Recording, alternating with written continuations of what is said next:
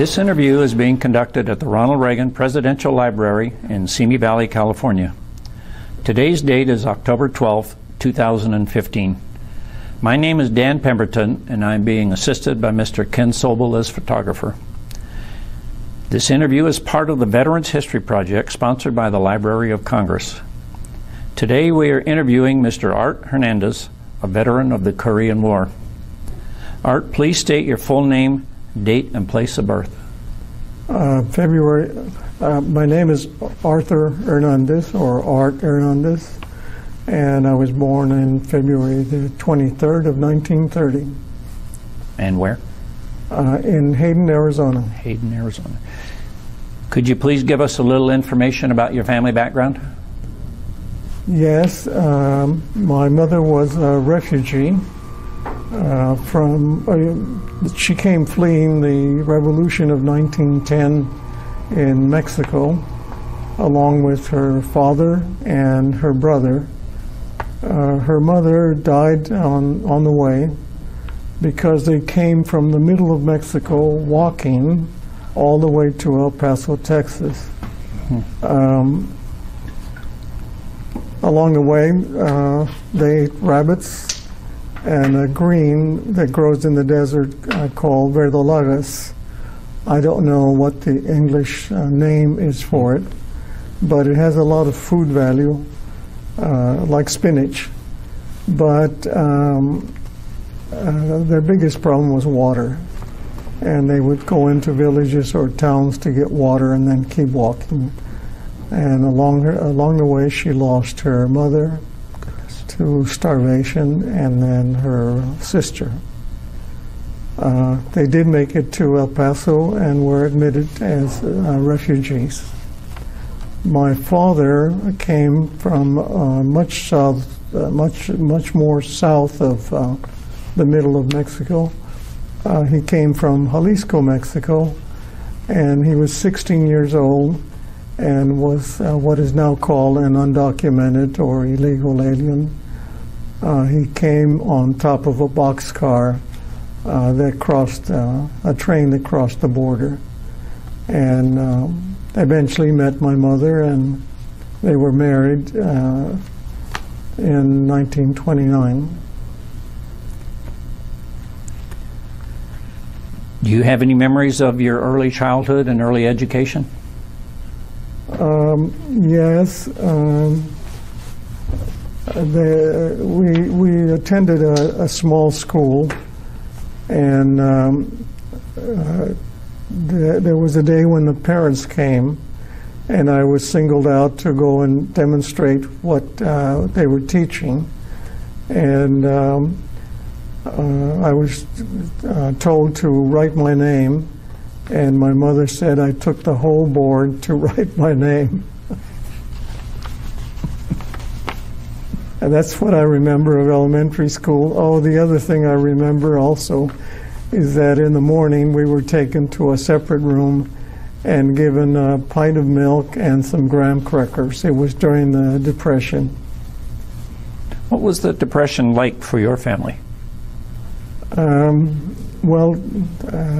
Like most people of that time, we were very poor, and the government used to give us menudo, which to this day I don't like, because the menudo was given fresh with all of the green stuff still in it, and I would take it home and then hose it down before my mother could cook it, and my father would cook it up. The other thing they gave us is some pants and shirts with a black and green stripe and a very dark green color that I couldn't stand, and my mother would cut them up and make blankets out of them. But that was my memory of those years. Where were you living at that time? Was this in El Paso where your parents came to? It was in Hayden, Arizona. Okay. Where I was born. And according to my birth certificate, I imagine I was born at home, because there was no hospital in the city and only one medical doctor. So you went to high school in Hayden, Arizona, or not? I went through 7th grade in Hayden, Arizona, Okay. and then my mother and father separated, and my mother earned $100 ironing clothes, and she decided to come and see if what things were like in California. So we took the train and arrived here in Los Angeles after midnight when there were no buses and, of course, no transportation to San Fernando.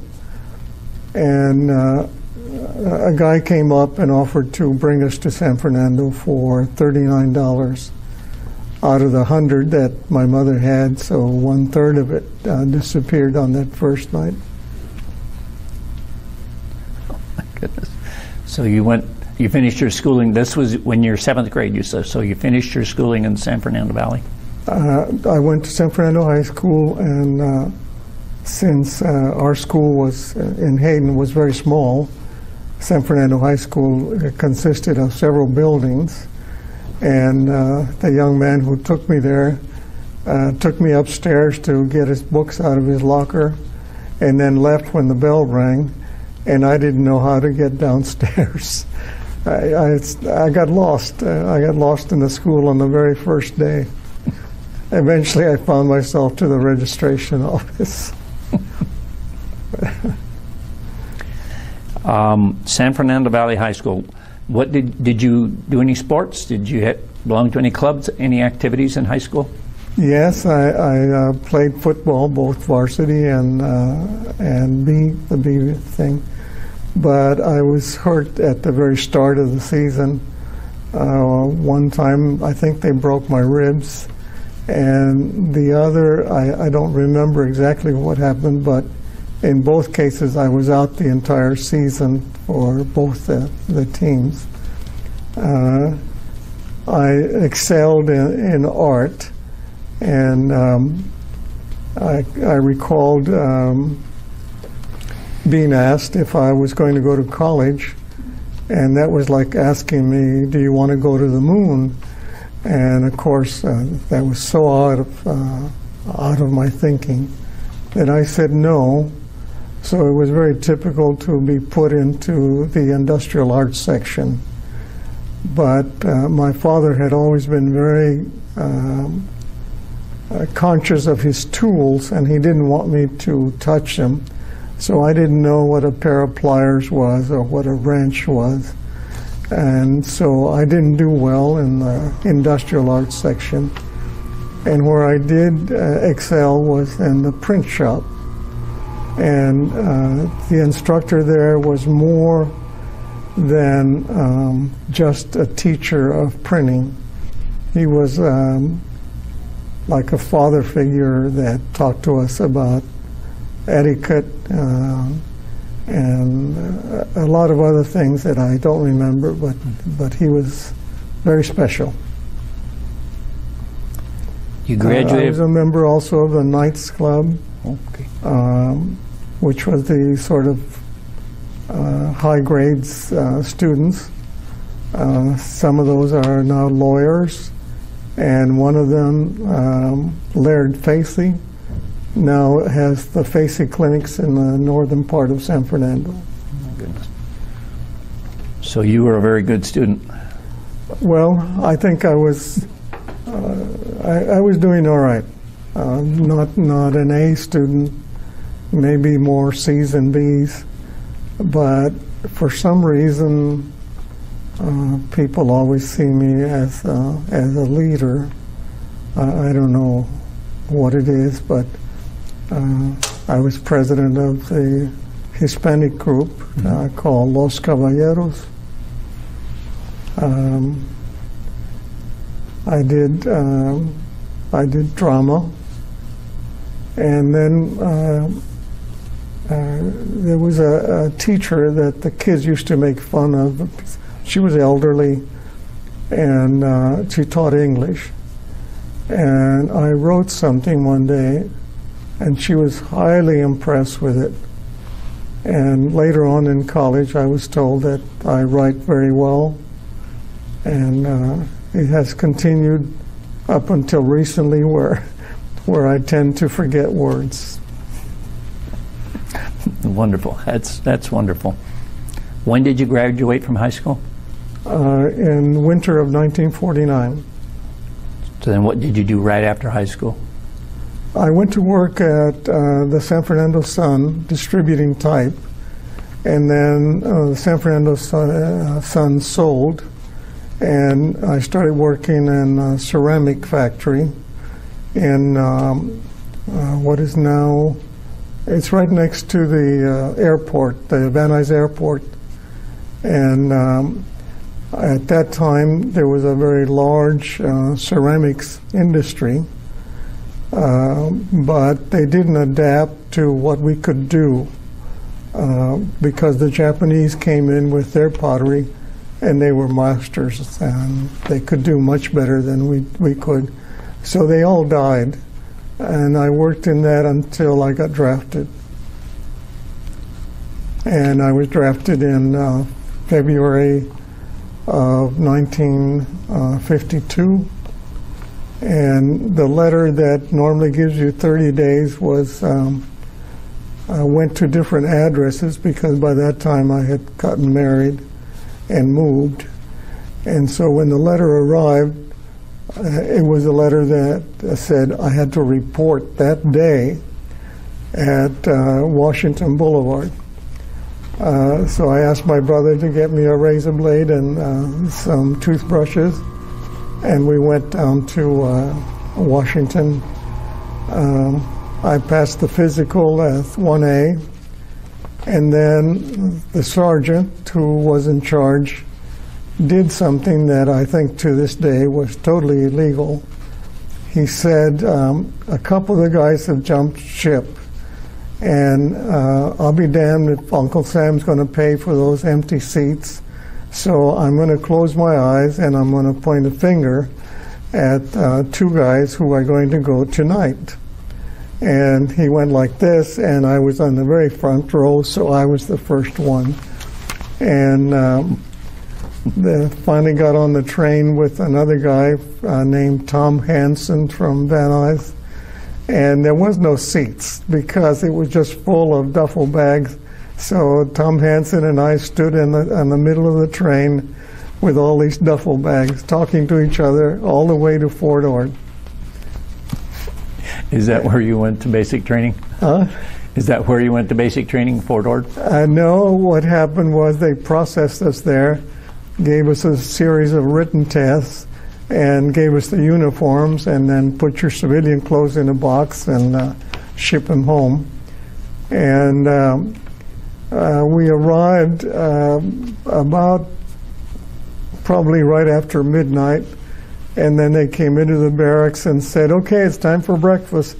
And the moon was still out, and it was 3 o'clock in the morning because there was such a huge line of men.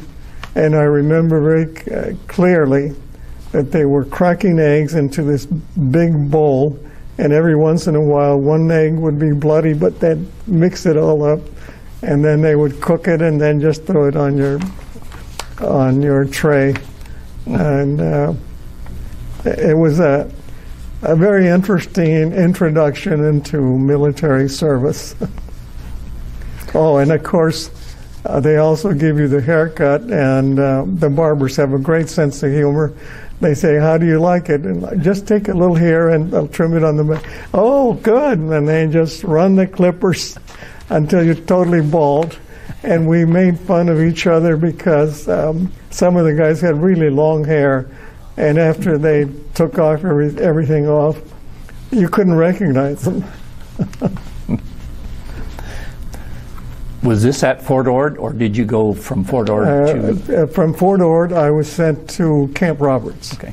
which I thought was wonderful. I'm still in California, and still knew what sunshine was like and the beautiful weather here.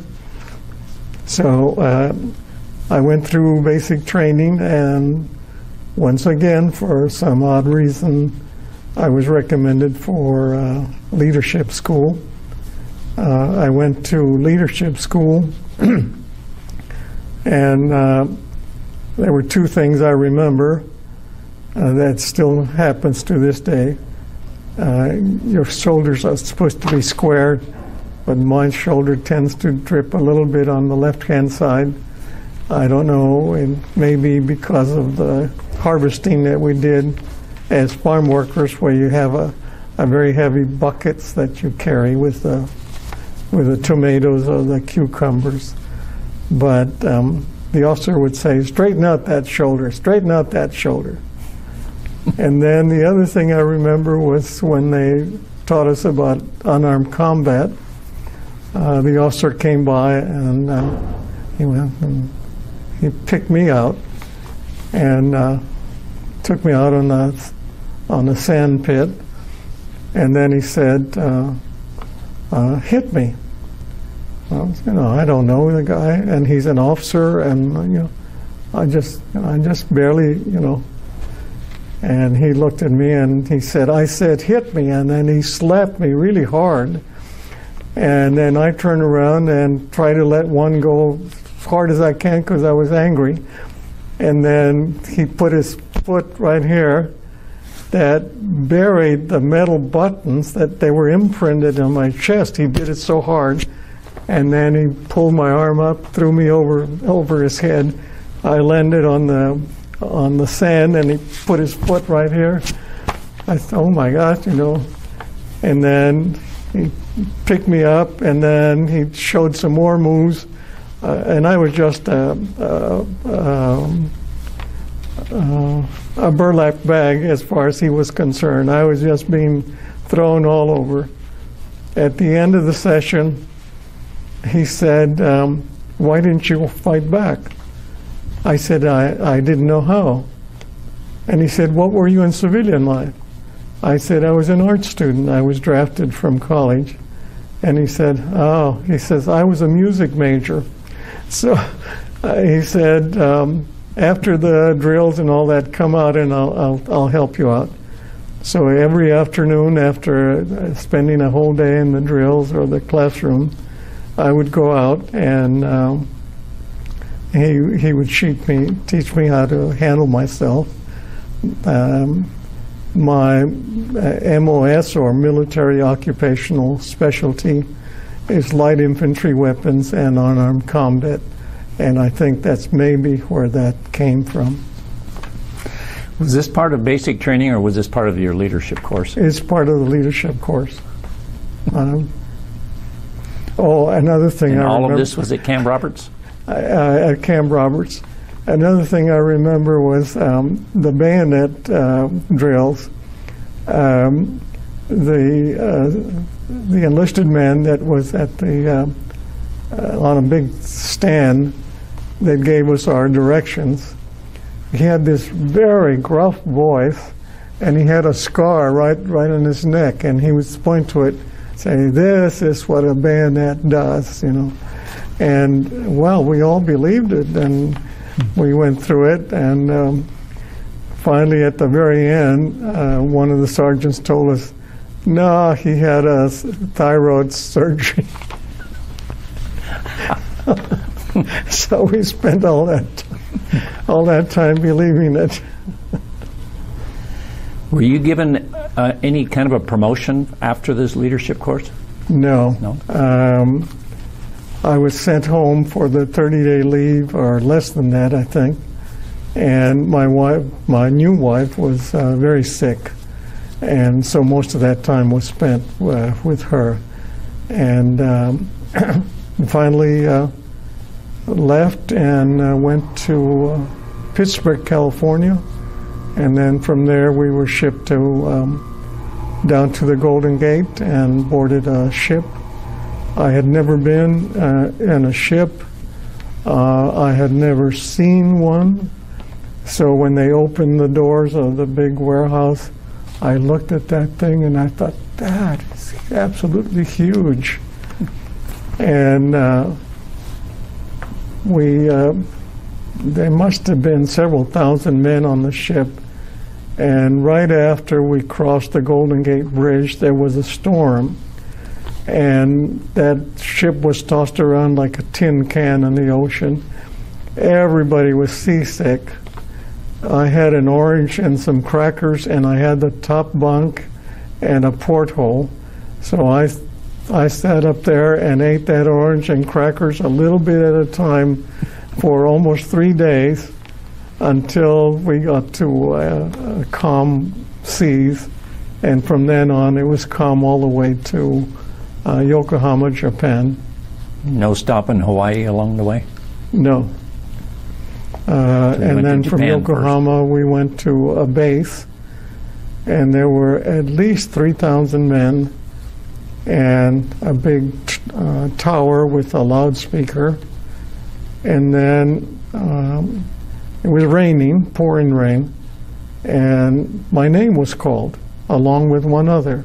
Out of those 3,000 men, why in the world did they call my name as a PFC?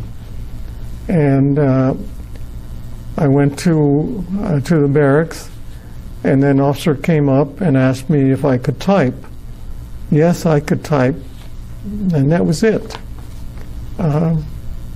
Next day, we boarded a train back to the port, and then we boarded a ship and started to cross the Sea of Japan.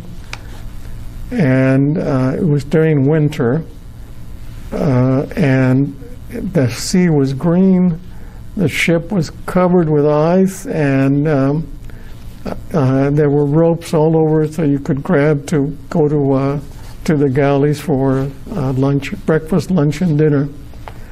I went up on one day, I was hungry, and I took one breath, and I thought I was going to die. I've never been in cold weather. So I've never been in the snow. I've never been back east. In fact, when I was drafted, the furthest I had ever been was from Hayden, Arizona to San Fernando, from San Fernando to Los Angeles, and that was my whole range. So I took that breath of that cold air. I said, no way.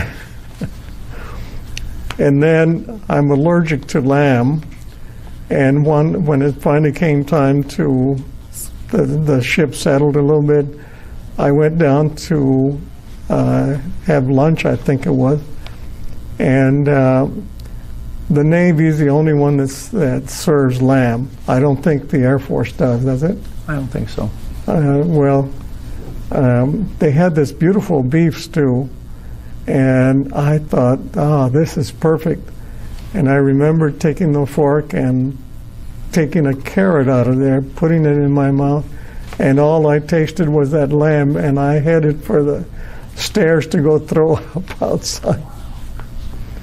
So you knew before this that you were allergic to lamb? Huh? You knew before the incident that you were allergic? Ever since I was a child. Oh, goodness. Lamb was not for me. Okay, so you're on the ship from Japan to Korea, middle of the winter. Were you dressed for that? Did they have you with warm clothing and everything? They gave us winter clothing. I had a parka by that time, parka boots, and I remember when we got to Busan, there's a very busy port, hundreds of men, tons of materials stacked up, and a lot of Koreans doing work. And then we were immediately put onto a train, and the train headed us north, and there was another train coming south. And on that southern train were trucks that had been bombed or shut up. There were tanks that were mangled completely. And I said to myself, there must be some monster up there doing all of that. But on the way up, we saw the children, the orphans, and we would throw candies out at them, and they would scramble for it. And so I would see the girls that would always lose out, so I would throw it as far as I could to get the girls, but then the boys would take them away. When I got there, I was called out, and an officer asked me if I could type, and I said yes, and then he said, well, sit down here, and he gave me a typewriter, and I remember what I typed on it, which was a line of poetry. Instead of the quick brown fox jumps over the lazy dog or whatever it is, what I typed out was, I, a stranger, and afraid in a world I never made. The officer just looked at it and didn't say a word. I went back to my tent, and the next morning they put 5 of us on a truck and headed north. And got to the bottom of a very high mountain, and a Catholic chaplain came by, and he said, well, the media makes it all very bloody, but it really isn't like that. I didn't know where I was. And he said, over the top of the hill is the front lines. And I said, oh my gosh. And then a young man came and took all 5 of us up the mountain.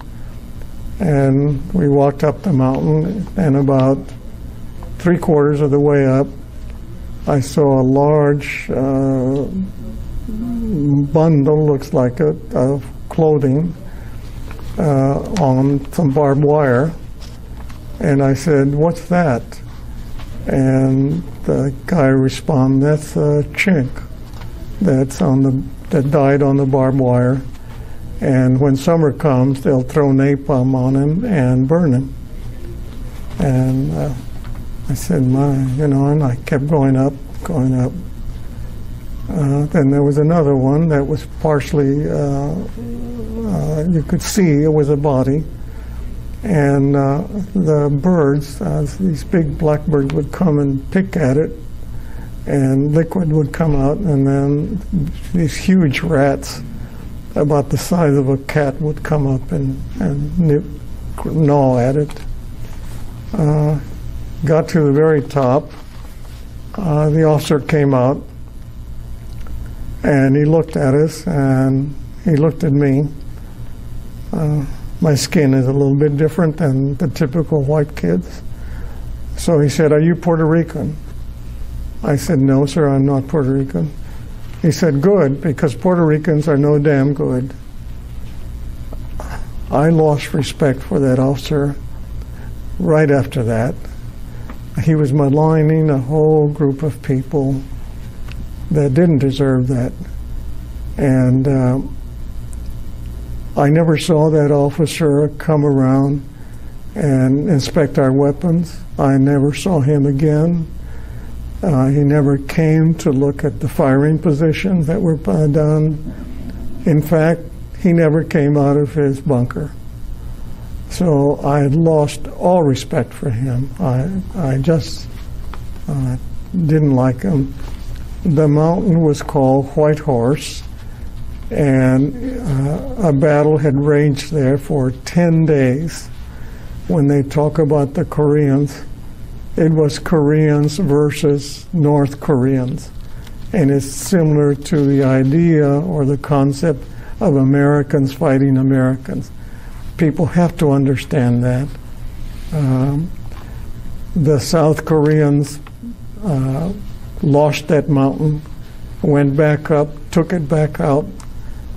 Over 10 days, it was the South Koreans that fought for that mountain on those total 10 days. And at the end of 10 days, they were still on top. And I had a lot of respect for them. You mentioned earlier when you were going up the mountain that the bodies were identified as Chinese. Now you said that the North and South Koreans are fighting each other. Were there Chinese soldiers there also? I don't know the nationality of the bodies that I saw. I assume they were Chinese because that's already close to November, because I spent Thanksgiving on the on that mountain. It was called White Horse, a very famous hill.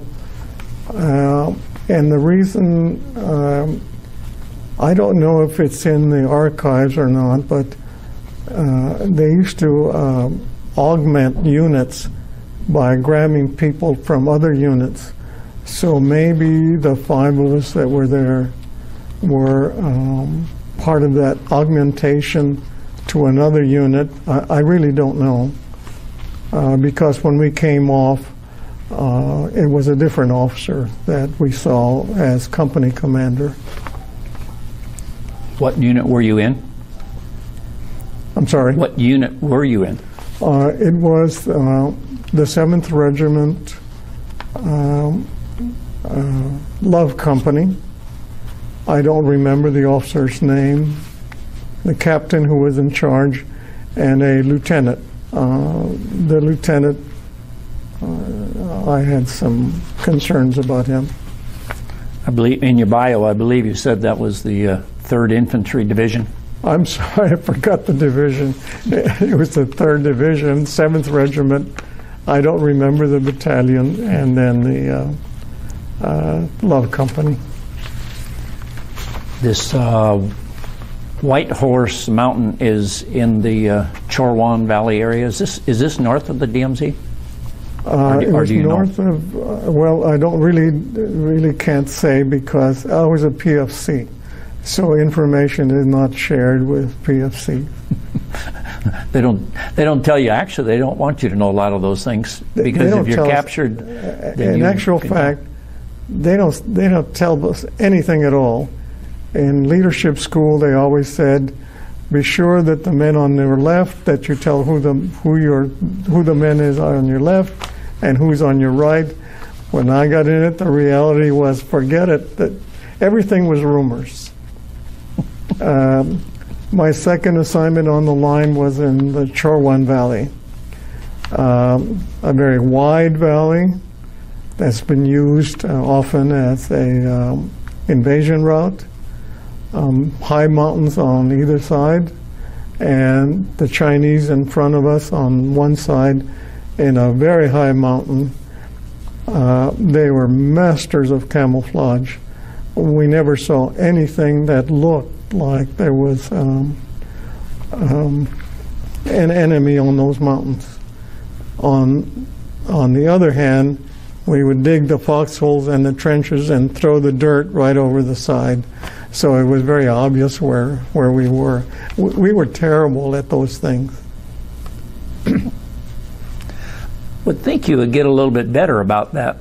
What's that? I would think you would get a little better about that as time went on. No. You were making yourself evident to the enemy.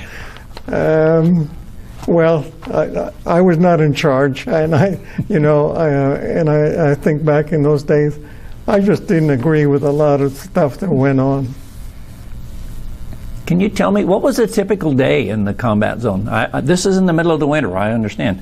What was a typical day? What was it like for you? On White Horse, it was periodic shelling from both sides, and airplanes. At that time, it was they were still using a propeller-driven one that would dive in on the mountain on the other side and and bomb it.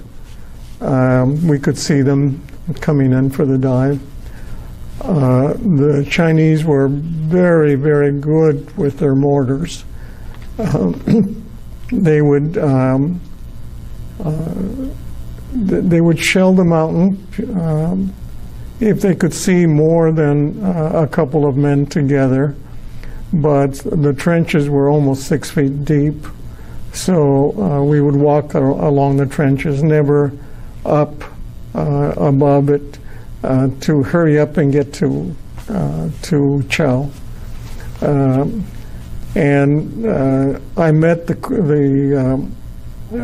Puerto Rican that the officer didn't like, and the Puerto Rican had shot himself in the foot in order to get a $1 million wound and go home. But what they did is patch him up and send him back up. And he went on that leave that they sent him to Japan, and he came back with all brand new clothes and pictures of himself and the horse in Japan, and was showing them around. And then when it came time for dinner, he decided that he wasn't going to get his clothes dirty on the trench, so he got up out of the trench and went up over the mountain, where he became a silhouette. Chinese hit him with one round. That's all it took, one shell, and he disappeared, just disappeared. And, you know, that wasn't a typical day. Most of the time it's just periodic shelling back and forth, and we were in the trench, so there were no casualties. And down in the Chowan Valley, it was the same thing, periodic shelling, until one night when they attacked. I take it that this is a static situation. You've got trenches, you've got foxholes. You're not advancing toward an objective. It's basically a stationary standoff? No. The orders had come down from the top at that time. I didn't hear that as a rumor. I read it afterwards in reading books about the Korean War, that the orders were that there was to be no actions above a battalion level. And it was during the armistice period. They were trying to keep casualties down, and so it was just a stalemate and boring, very boring. And you eat and climb the trenches, and you go to sleep in the bunkers. Are you on guard duty a lot? We were on patrol a lot. Patrols, okay. And they would, at that time, they didn't send officers on patrol, just the sergeant and the men. And we had this Creole sergeant from Louisiana, and we were supposed to go to Point Charlie, and he would take us down the mountain, and walk a few paces and come up to another area and call back and say we're at Point Charlie. And then we would sit there, and every once in a while he would say, well, I hear a noise at such and such, and then he'd give the coordinates. And one time he gave the wrong coordinates, and the shells started coming on us, and he's yelling. He said, no, no. But after that, they realized what was going on, so an officer was sent out with us every time we went out on patrol. Sorry. You alluded to an incident in the Chowan Valley. Yes, in front of the line was a large lump, I guess, or a mound of earth that was used as a listening post. And every night there'd be a squad of men would go out and sit there to see what they could hear or see.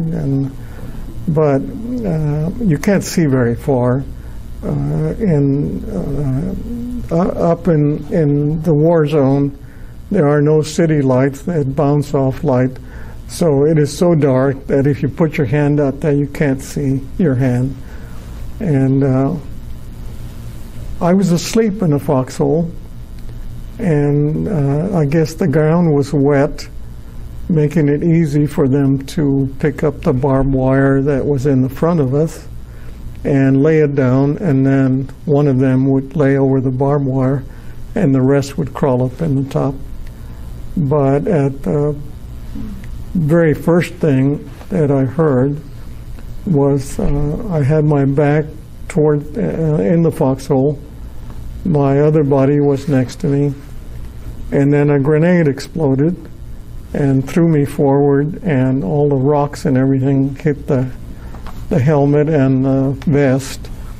And I turned around, and there was a Chinese soldier running towards our foxhole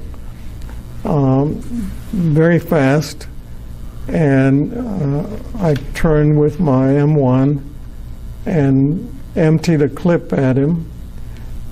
Either I missed him or he was drugged and just running, but he didn't fall. And then I grabbed a carbine that was in the hole, and I fired a burst at him, and he fell about 5 yards from the foxhole. My buddy had either been blown out of the hole or got up out of the hole, and he was on the side of the foxhole with one knee down on the ground, his rifle pointing up in the air, yelling, "Fire, fire, fire," like a man yelling, "Help, help, help." He never fired his weapon. He was just frozen in fear. And I don't blame him. My response was nothing more than my training. I had gone through so much of this training that you automatically turn and fire. And I was the first one to fire, and when I did, the other men started firing. And the famous BAR, which the automatic rifle is a fearsome weapon. And the Marines have 3 to a squad, and we only have 1. And that thing started firing, and it's a pretty nasty weapon. At the same time, there's a phone in the foxhole called an Easy 8, where you whistle into it in order to have the other guy pick it up. I heard the whistle, I picked up the phone, and they said, "Hunker down in the hole because we're going to fire on you." And then the barrage came in, mortars, 50 calibers, 30 calibers. I have no idea if there were artillery, but it was just a huge barrage of fire right on our LP position that lasted until daylight. At daylight, I got up out of the hole and went over and turned over the man I had killed, and I found his wallet. There was no blood on him. He just looked terribly white. And I opened the wallet, and there was a picture of him with hair holding a violin. And yeah, that's very sad.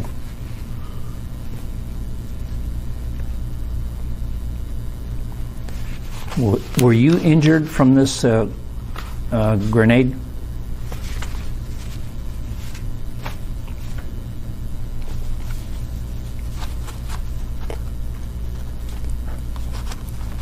Can you repeat the question? Sure. Were you injured from this grenade? Your buddy was out of the foxhole, I believe. Were you injured? Was he killed? Was he injured? What happened was I began to taste a salty liquid in my mouth, and it was my own blood from a cut underneath my nose. And when I went back to the bunker, which was daylight, my lip was really swollen, and the officer came in to debrief me as to what had happened, and I started shaking, and I shook so hard that I couldn't hold my knees down. My knees were going just like this. I had gone into shock, and he kept questioning me about it. He never sent me to an aid station. I don't know if he ever recorded it, but a few weeks later, an officer came from from headquarters. I didn't know what it was, and they were looking for men who had been in recent combat. And since every unit reports at the end of the day what has taken place, because they have to resupply them with a number of shells and ammunition, there's a daily report that's now in the archives. And he came, and I was sent up with my buddy on the foxhole. I don't know why the officer decided that just the two of us would be interviewed. The officer was from Glendale, and he looked at us, and because of my training in the leadership school, I had made sure that I was very clean and shaven and pressed, and my own pressing with a little bit of hot water. And the other guy was still in his fatigues and not looking very sharp. The officer selected me. And a few days later, I got a letter and with my orders to head to this unit. I didn't know what the unit was. It was all in code. And they didn't provide the transportation except from the line to the next level. And from there, I had to hitchhike with whoever was going south. And finally got to Seoul. I got off the train station, and burly Master Sergeant with big chest comes up. "Where the hell have you been?" I said, "Well, I had to find my own way home." So he said, put me in the Jeep, and then we went to a small detachment somewhere in town, and I found out it was the Honor Guard, and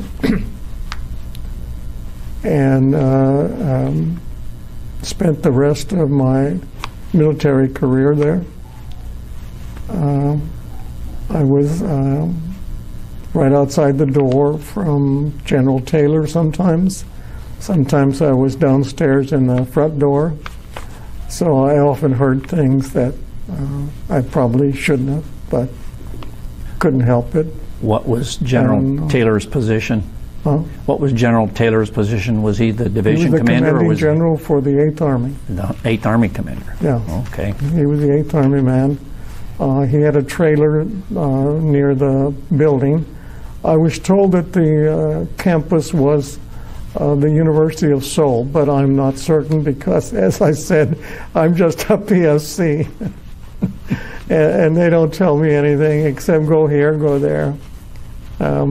In fact, when we went up to the Chowan Valley, they gave us this great feast, steak and apple pie and everything.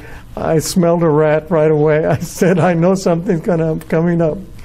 And then we were told to muster outside and to tear off our 3rd Division patch from the field jackets. And then I saw enlisted men going around and blackening out all the numbers on the Jeeps. And then they got us up on the trucks and they drove north. And after a while, the trucks stopped and we got off and started walking. And we marched a good distance to get up to the Chowan Valley. And the officer, some of the guys went up on the mountain on one side, but the rest of us were spread out in the valley. And I was one that was spread out in the valley. And I got into this foxhole that had a roof over it with sandbags. And I told the guy, I tapped him and I said, I'm your replacement. And he came out and left. He didn't say a word. He just took off. And then I'm sitting there when a Chinese loudspeaker comes out, and it said, MacArthur said you would be home for Christmas. Where are you now, you Yankee dog? And I thought, oh my. And then, in your honor, Oh no, he said, "Oh, welcome to such and such and the 3rd Division." I mean, they knew exactly what was taking place. And it's no wonder, because we had Koreans as laborers and ammo carriers, and I'm sure some of those were the spies. But he welcomed us, and then he said, "And in your honor, we're going to play White Christmas." And of course, they played White Christmas, and it just reverberated all over the mountains. You could hear the echoes. And it took some time before the American loudspeaker came on, and they said something in Korean, and then they played a song that was very famous for generations that the Koreans loved, called Id Dong. It's a story of a boyfriend going over 7 hills looking for his love. That's what I was told.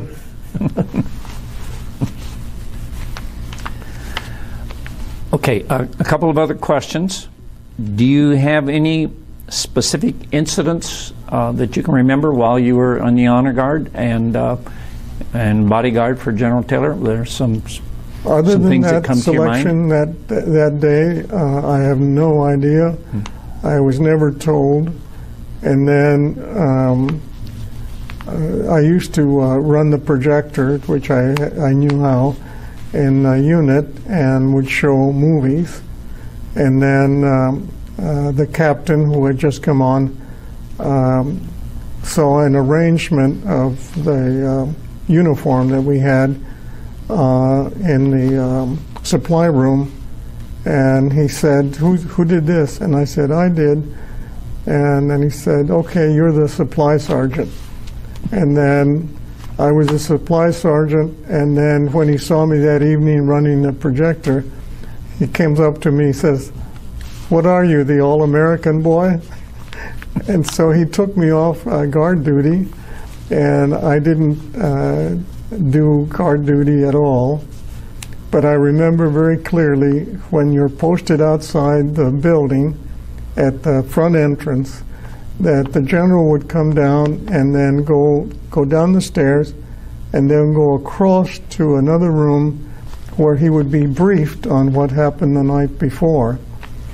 And it was the only time that he did not have a bodyguard with him. There was always somebody that would be with him, and we had the same type of uniform that he wore. He wore a camouflage scarf, and then we had no insignias, no ranks or anything. So when he got out the car, and we were all about the same size, if you wanted to shoot at him, well, you couldn't decide who was he, because we all had the same things. And it would baffle officers who, I would go up to them and say, General Taylor has ordered a parachute, which they would use to cut the scarves for, because they were camouflage. And the officer would look at me and say, "Who the hell do you think you are?" And I said, "Just call General Harkins and he'll explain it to you."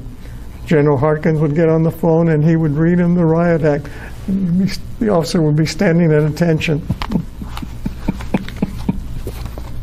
The humor that exists, you know. I would drive off with the stuff that they had told me to get.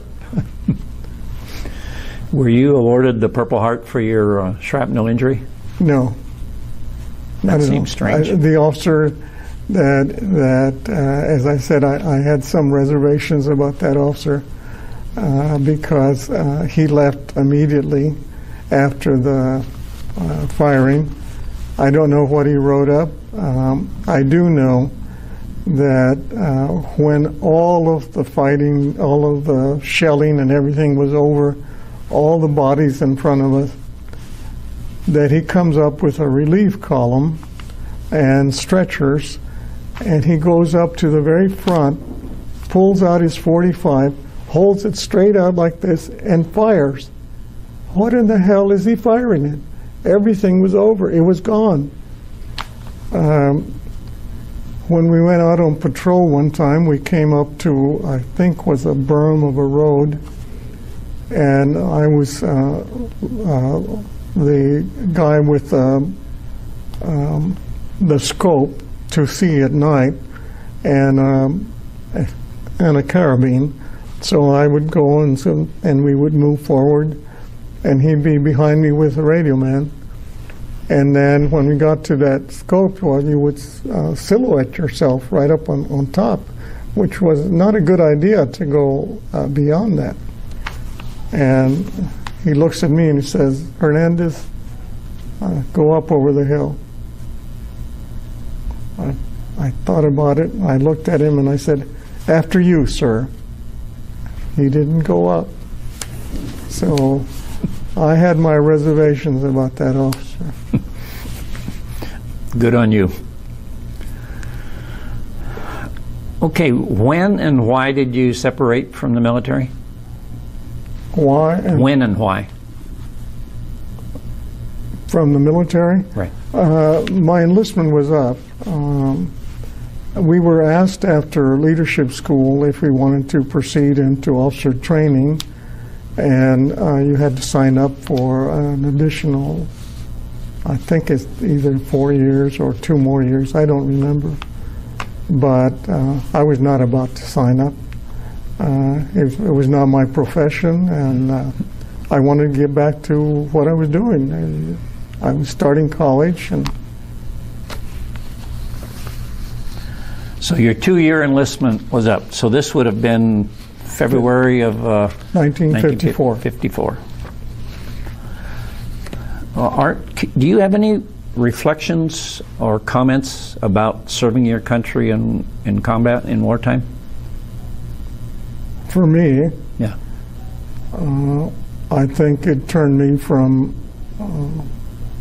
a youngster into a man, and I think it was one of the most wonderful experiences in my life, and yet I wouldn't want my grandsons to go through it.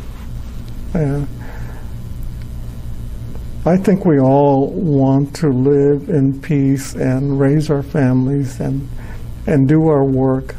I don't think anybody wants to fight. I think we're provoked into it. And once leading some educators through our colleges that came from Latin America, there was a group that came from, I think it was Venezuela. They were high-level educators, like secretaries of education, and there were about 10 or 15 of them. But with them was a colonel. And so I asked him one day, now that you've toured the college, and is there something that you want to do that you haven't been able to do because they're leading you around by your nose and everywhere? They said, yes, we want to go shopping. I said, okay. I told the driver to take them to the Fox Hills Mall, and they went and shopping, and the colonel sat in a booth.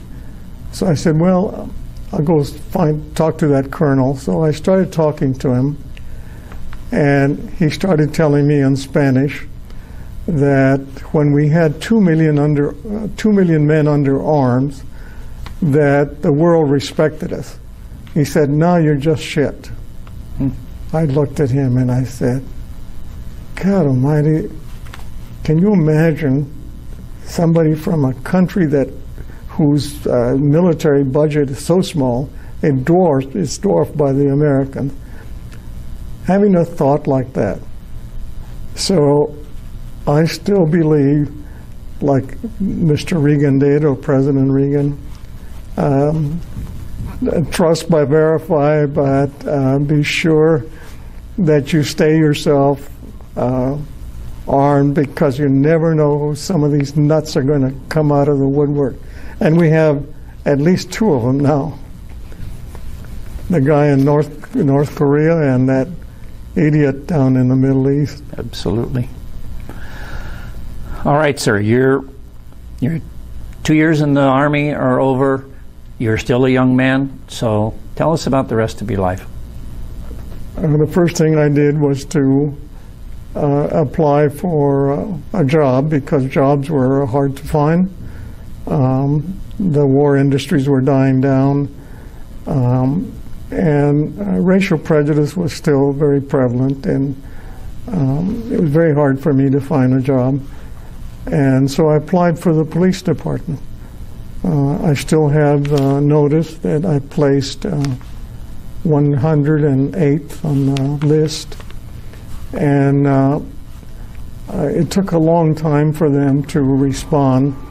In the meantime, I went back to community college,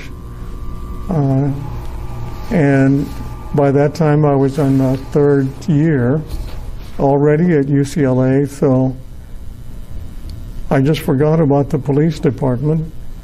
But during those periods when I was unemployed, I would go down to the Red Cross and sell my blood, which had a very strong iron content, for $30. And that's how I got by during those months before I went back to college. Did you use the GI Bill to go to UCLA? Yes, and that is a godsend. I hope that they could have that for every young person, but they should do some kind of service. They shouldn't get it for free. So you got a degree from UCLA. What was your major? I was a fine arts and applied arts major, and I got a BA degree and went to teach. I got also the teaching certificate for an extra year, and started teaching in junior high school. Then my brother, who was a twin of another brother, had kidney failure and was terminal. So I moved to Selmar and was very lucky to be hired at Selmar High School by the principal, and remained there for 5 years until I applied for a Fulbright scholarship, and was surprised when I was interviewed for the Fulbright, and even more surprised when I was told that I had received it and that I was going to go to England. And I thought, oh my.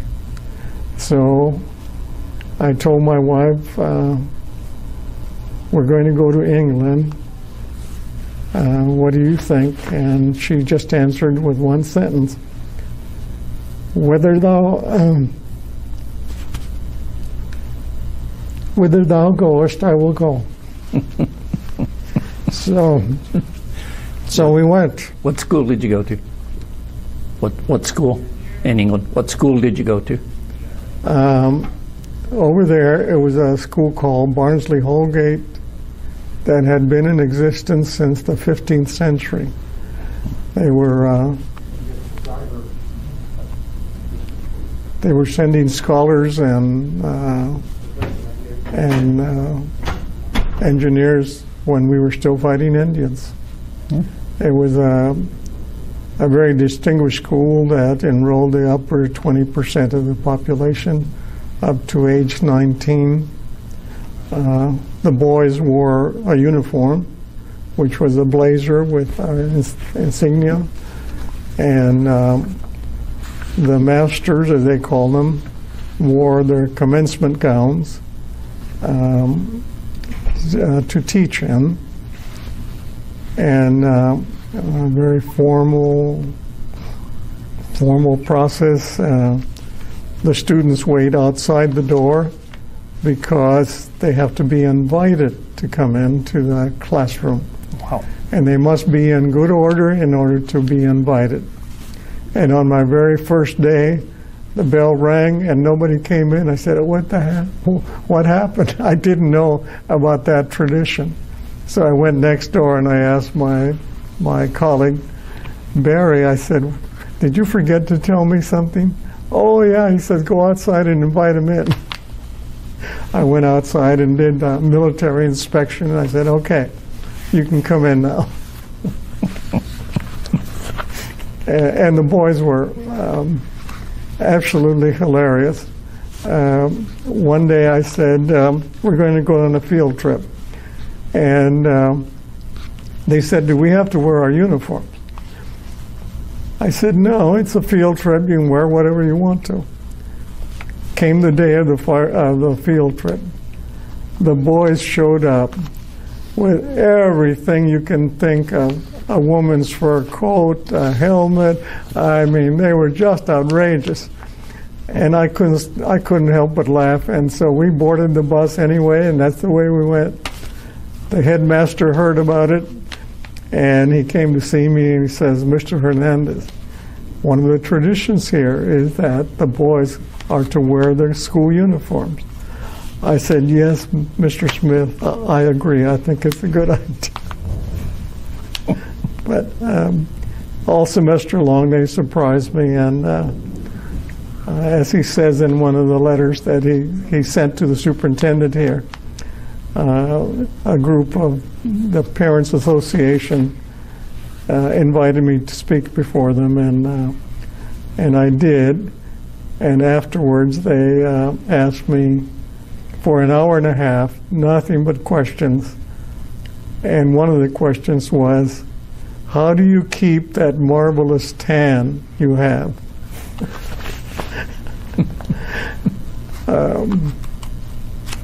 And it was a wonderful experience. It was like going to college all over again. I visited all kinds of schools. I asked about all sorts of equipment and their curriculum, everything.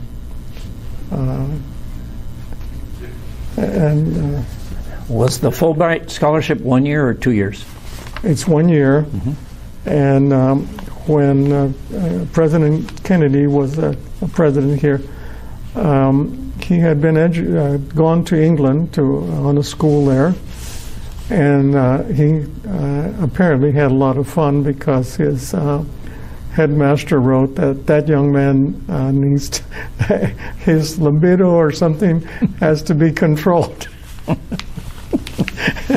So when he heard that some English students were touring the White House, he said, oh, invite him to the White House, to the Rose Garden, and give him some lemonade and cookies. And so he went downstairs and told jokes with him and laughed with him as he was.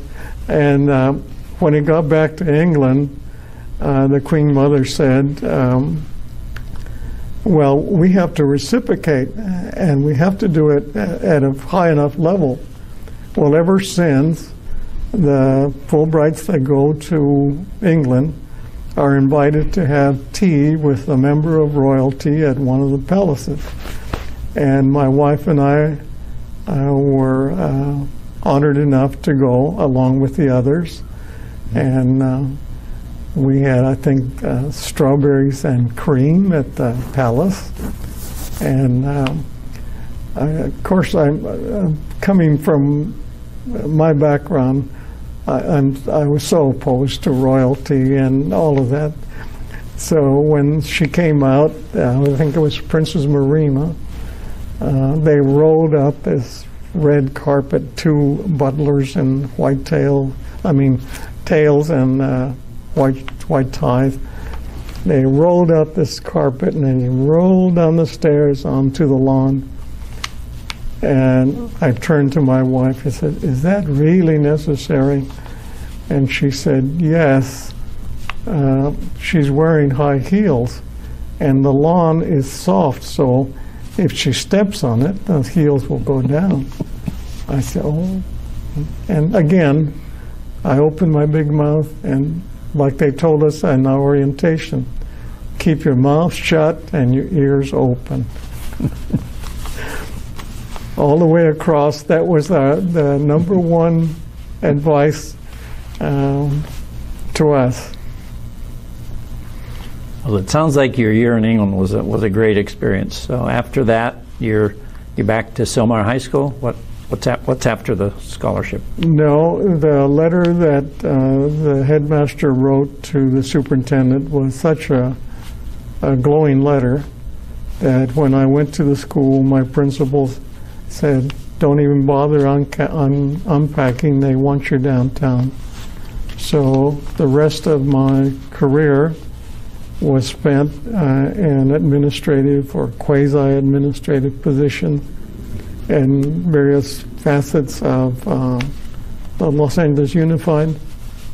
After 15 years with them, I was then a special assistant to an area superintendent, and I was recruited by the president of East LA College to join his staff. And I left the district and joined the community college and spent the next years until my retirement in '91 on the community college. Sounds like a marvelous career in education and administration, or both. Thank you. Did you receive any special honors along the way while you were working for the district or for the schools? Not really. I don't know if they have any. I don't know if anything special that they do for anyone other than promotion. Well, that was good. Sounds to me like you had an absolutely outstanding career and was certainly always well thought of. You mentioned early on that somehow you seemed to show leadership characteristics right in the basic training. They give you a specific course for leadership. You were picked seemingly out of almost at random to be in the honor guard. You always were in a position of leadership, and obviously you responded. I've always appreciated that leadership course very much. It was a wonderful experience.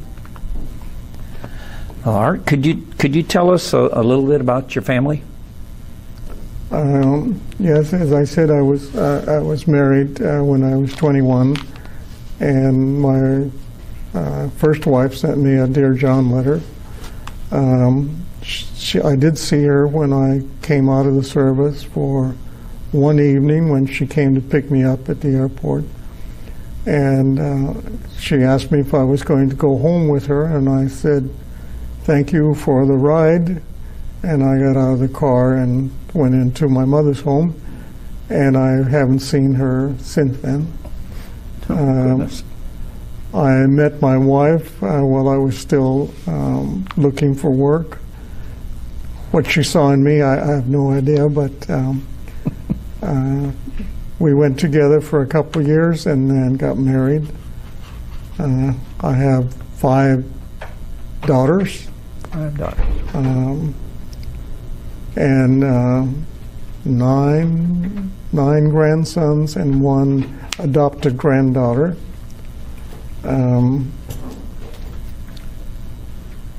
Any great-grandchildren? Any great-grandchildren?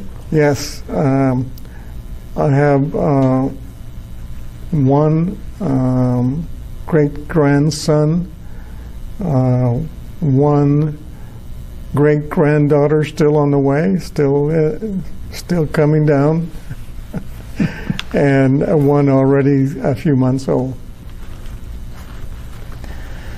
Art, do you have any other comments about your overall life and life experiences? Anything that you would like to be included in this interview?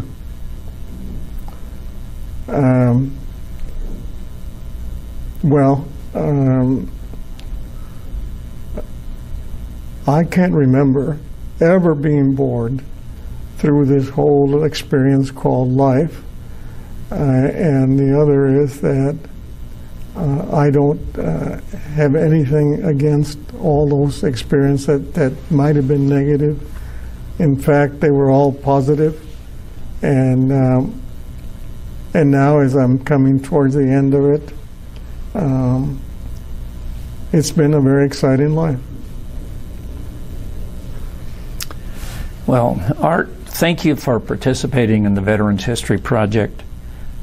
Thank you for your service to your country. Thank you for sharing your stories. And thank you for your service to your community for all of these years. Thank you very much.